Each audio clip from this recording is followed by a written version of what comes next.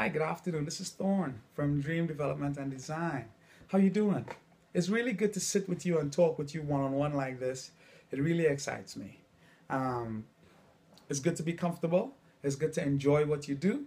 And it's good to enjoy the people around you. I really enjoy people. I really enjoy especially odd people. Because a normal person, you can find they're a dime a dozen. They're normal. That's what the word implies, that most people are like that. Even though everybody is unique in some way as far as societal behaviors and norms and what is acceptable in groups, we have come to become very normal generally. So it's really good to enjoy a person and to enjoy their quirkiness. Today I want to talk about being responsible. Now, before you continue watching this video, I would let you know that after looking at this, you will now know certain things that you will no longer have any excuses in terms of taking control of your own life. Now, when you look at your life, I want you to come to understand you are responsible, okay? You are responsible for everything that you feel and the way that you interpret everything around you and everything that has happened to you.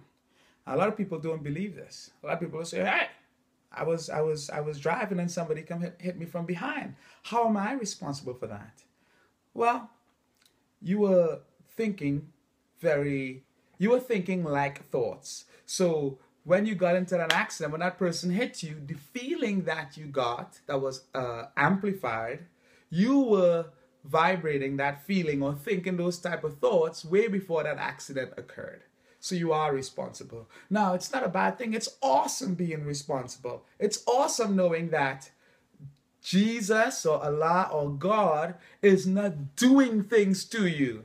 Because it become really, and I will use it, but if it's really fucked up, if the gods per se are murdering or allowing murder and rape of little kids and human trafficking.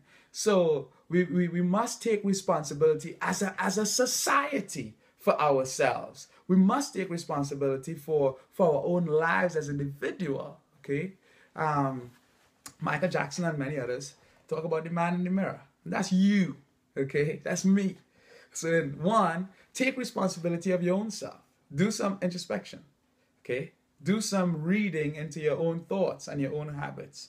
Once you realize that you're responsible for everything that occurs in your life, there comes a certain power. I mean, when you really realize it, you might hear me say it and, it might mean nothing to you. But when you realize, God damn, I'm responsible for everything, it now liberates you to transcend all anything that may have been restricting you that you thought, oh, I'm black, so... or I have dreads, or I'm too short, I can't be a model, or I'm not fast enough to be a soccer player. All those things are all in your mind, okay? So once you realize that you are responsible, then none of those things could stop you. None. Nothing could stop you, okay? I don't suggest you run around naked. That's still illegal. But within acceptable, social comforts, okay? Personal space and so on. You could do whatever you want, be confident about it and use it to your advantage.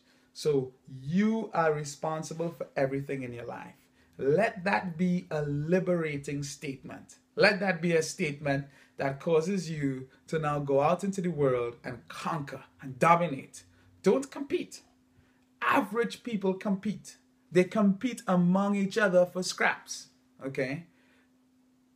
Bosses, ballers, kings, queens, whatever you want, whoever you look up to, they dominate because they do not compete with average people.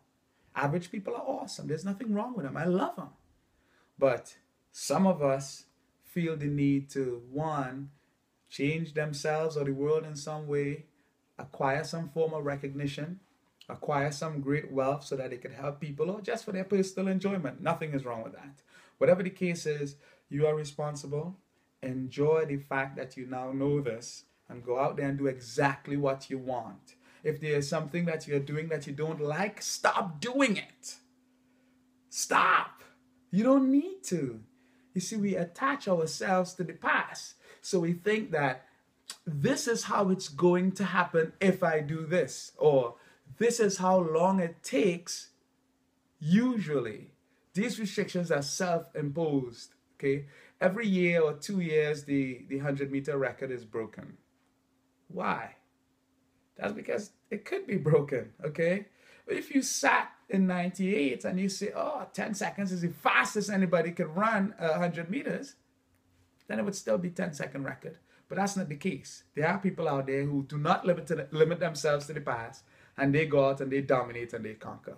So it's up to you to go out and dominate and conquer. Have a great evening.